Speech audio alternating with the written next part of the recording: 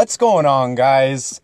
This is Riggs from Clashing FFS, bringing you the war recap.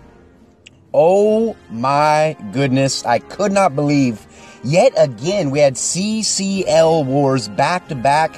I'm sure most of you saw the Cold September CCL war. This one was against OH2.0. What makes this very interesting is our last war in CWL Invite Season 3 was against 2.0, GG to them. And our last war ever for the CCL was yet again against OH2.0, getting a narrow victory over Fortune Steel, a 1-star victory, the final 105 to 106. We were pretty much trailing them on 3 stars throughout the war. And yet again, like I said, the same thing that happened in the CCL against Cold September, it all came down to the very end. We'll go ahead and check out the war events, guys. This right here is when we finally, so right here, Luke, this hit by Luke with 38 minutes left, that tied us. Tadpole getting a fresh 10v10 on their number 13, King Ho. I will be showing you guys that replay. That put us ahead by 1. Then right here, that insane, I'm sure you guys just saw that opener in the intro, Super Queen of Fat Joe getting an incredible 3-star, one of the most clutch queens I've ever seen, taking down Rock. So that tied it up, and then they got an 11v11 3-star, their one and only 11v11 this war, against Lunchbox with only 6 minutes left. And then we pretty much had back-to-back-to-back fails to round it off. But again, GG to OH2.0 with this incredible war. I do have some incredible attacks to show you guys, but GG to them. They did have one 11v11 3-star, and they had a very, very impressive, as we scroll, you know we got to show you guys one Town Hall 9 hit. They did have a very, very impressive 9 10v10 3-stars. A few of those were fresh. We had some fresh as well. We had a total of 7 10v10s, and we had 2 11v11 3-stars. And yet again, our Town Hall 9s definitely struggling. We ended up clearing 9s with 9s, thank goodness. Came down to the last few attacks again. We did have a couple scouts where we got most, or a couple of their Town Hall 10s doubled with their Town Hall 9s. But yeah, it was sketchy again, guys. Definitely sketchy. If you are a Town Hall 9 watching this, please apply. We're definitely looking for some Town Hall 9s, some OP Town Hall 9s. But our 9s did get it done. And again, in the CCL, this is a no-dip league. So I'm going to tell you guys, it is, it's clutch. It's definitely clutch. 9s have got to clear 9s, but again, we did get it done. I'm showing you guys Groot's attacks. We only had a couple 9v9 6-packers, Groot being one of them. Shout out to him. And this one was fresh. He had one cleanup. This was his fresh attack. And again, not my favorite attack to do fresh, but he was able to get a pretty simple CC lure, just dropping down a couple balloons to start it off. And he went ahead and pulled the enemy CC troops over here by the Town Hall, took care of it with the heroes, and had a solid Lalo. As you can see, the pathing is, it kind of breaks up over here. He does kind of get a loon split, but he has plenty of spells left for this. More or less, he probably could have held the heal, but definitely ending on a wizard tower.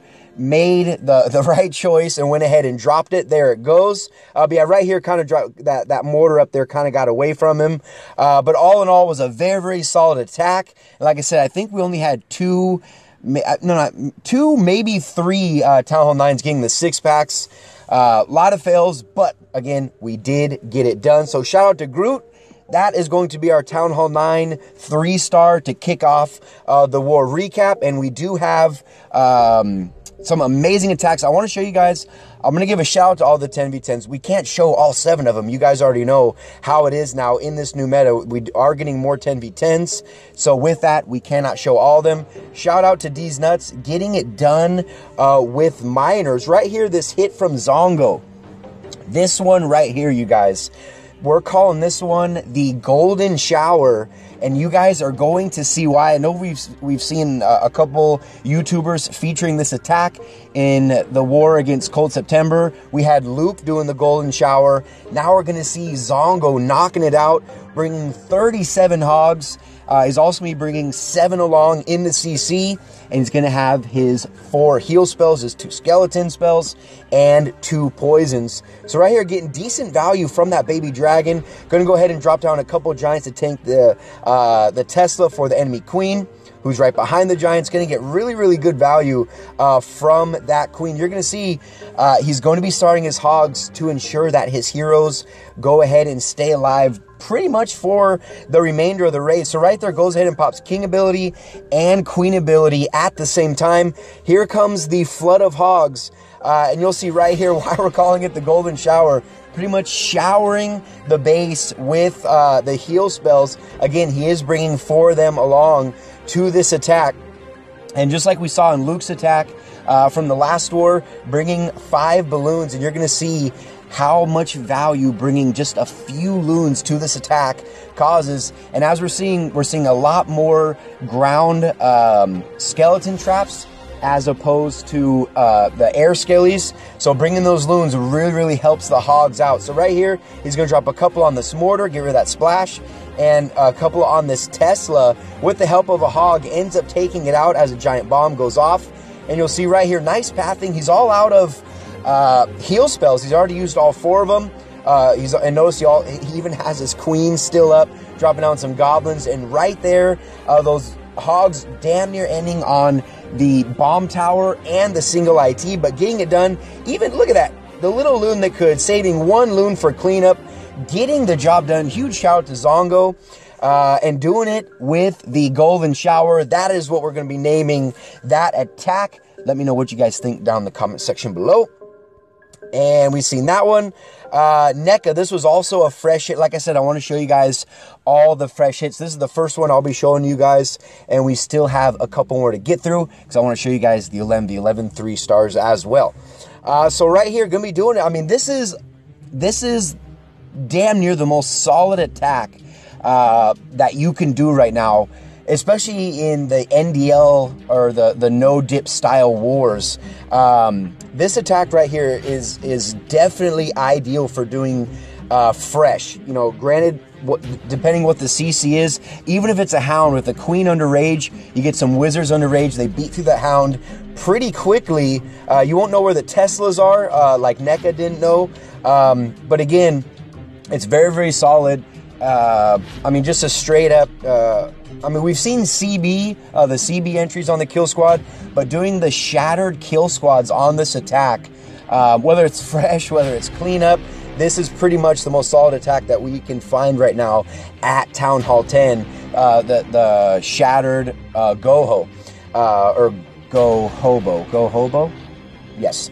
Okay, so Hog's coming in over here at 9 o'clock, dropping down the heal spell, coming up on the first IT, and right next to that where we have a bomb tower. So going to get good value from that heal spell. He still has 2 more to deploy, and you can already see the section that the kill squad carved out, and definitely has decent hog pathing through the remainder of this base. They're going to go ahead, they already took out the second Inferno Tower, second bomb tower already down. Hogs under heal, going to go ahead and bring them back up to full health. And you'll see has 1 more heal spell for this 6 o'clock section of this base. 2 cannons, 2 wizard towers. Hogs can go ahead and run right through it. We'll go ahead and ×4 this. As you guys know, we don't want the videos to get too long. But huge shout out to NECA, getting it done fresh. He's usually one of the first Town Hall 10s in, so he's often hitting fresh, and he's getting those 3 stars, so huge shout out to him. Good performance this war. Didn't have any 10v10 6-packs, but like I said, we did have big shout out to Luke, also getting a 10v10 3-star. Here we have Dauphine getting a 10v10 3-star, shout out to him. And right here, Tadpole coming in clutch. One thing I failed to mention when we were looking at the war events, I can show it to you guys at the end. Tadpole getting this fresh 10v10, just a few minutes left in war. Right after this attack, like literally just a few minutes after this attack, he went in again, saved his attacks till the very end, got a 98%, which would have tied us.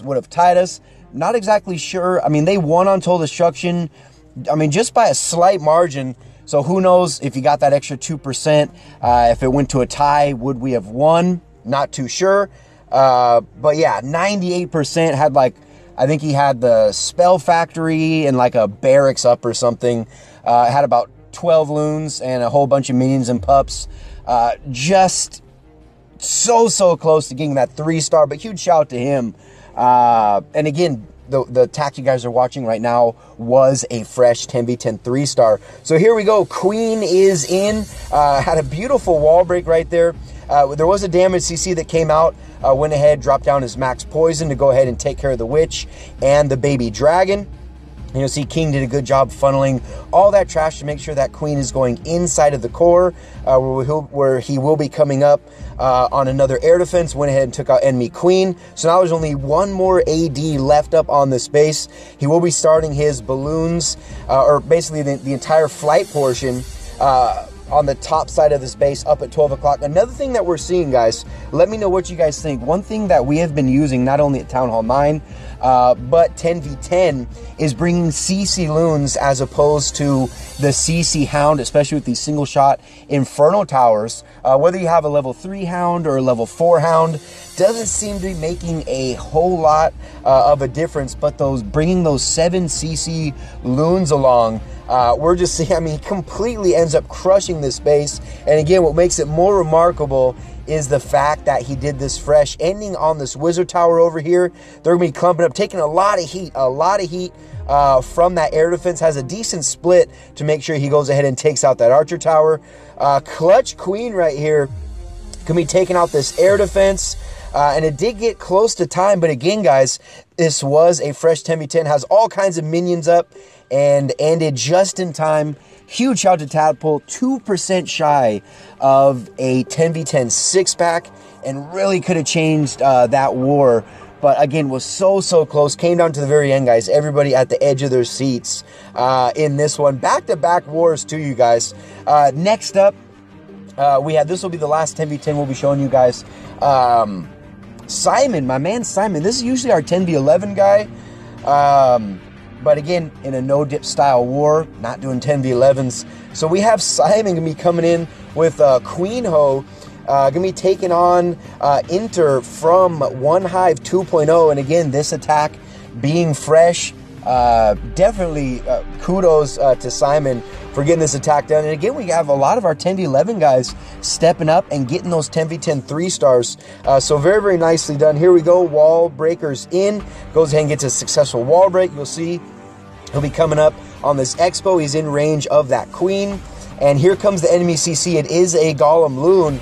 Still has 1 more rage and 3 heal spell to deploy. No jumps for this Queen charge right here. Just going to be dropping down his 2nd rage to go ahead and beat through this Golem, as he is taking heat from a couple point from 3-point defenses.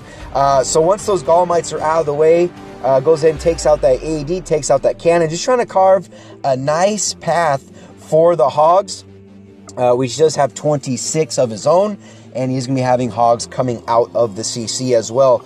So Queen just beating on a wall. He went ahead and made the decision to start his Hogs nice and early. I notice Simon does still have Queen ability as well. First heal spell down as he's approaching that first Inferno Tower, where there was a giant bomb right behind it.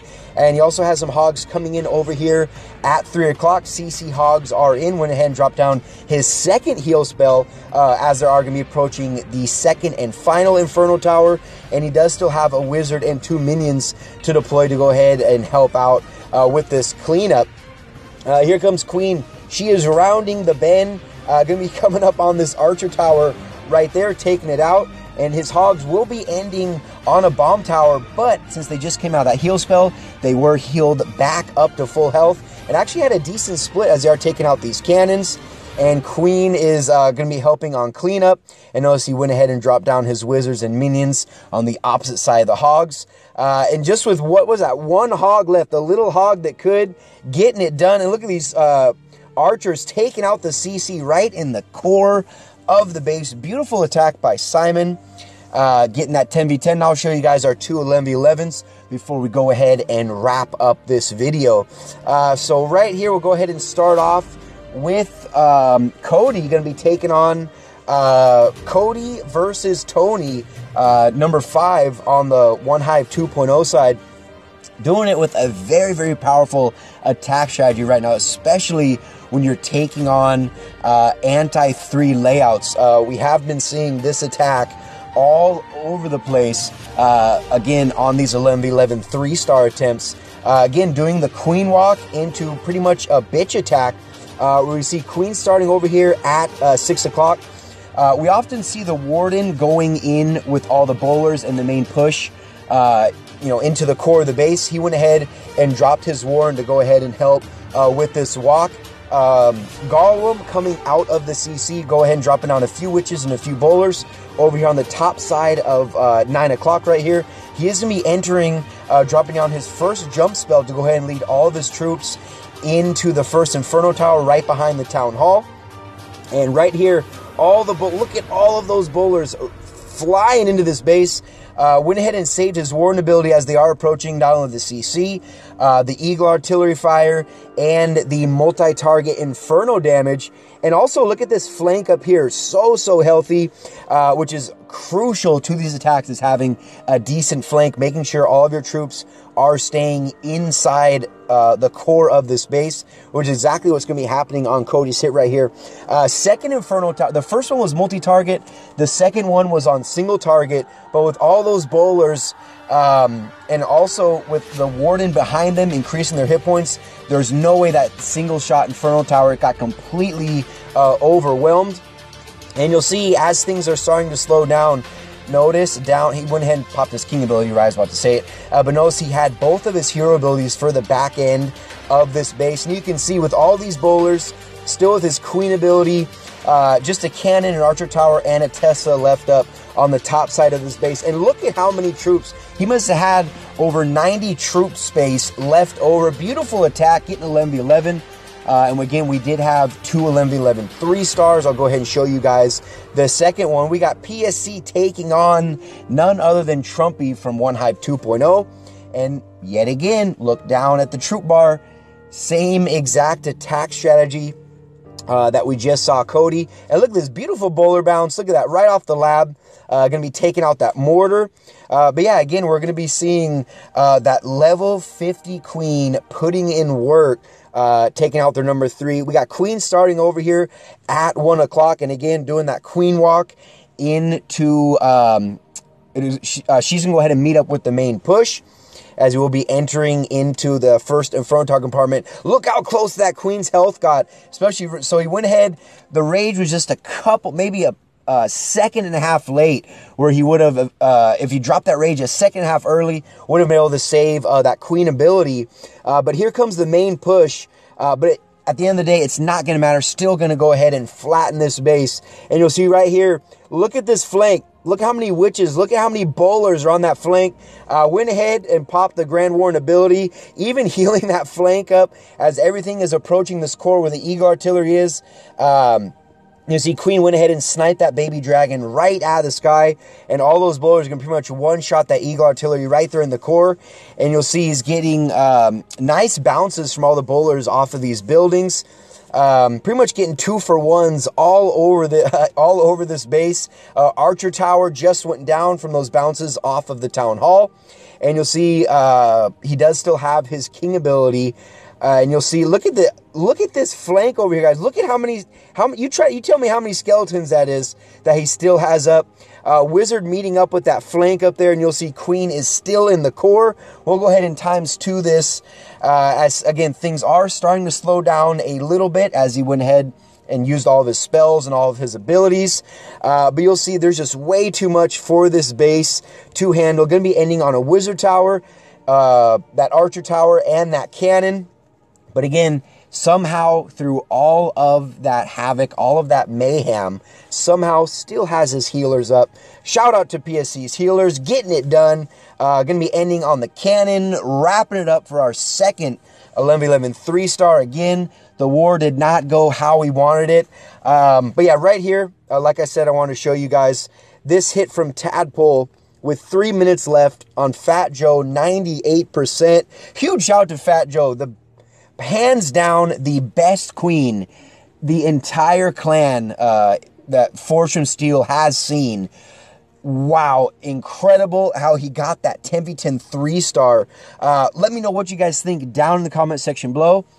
Hopefully you guys enjoyed all the attacks. Huge shout out to everybody, not only in Fortune Steel, but in One Hype 2.0. Yet again, getting the best of us over in FFS in the last war for the Clash Cup League that Fortune Steel will be in. But again, shout out to them, the final 105 to 106. And hopefully you guys enjoyed the video. If you did, make sure you like it. Again, comments, questions, or concerns down in the comment section below. And of course, subscribe to the channel if you have not already. As always, this is Riggs from Clashing FFS, and I'll see you in the very next video.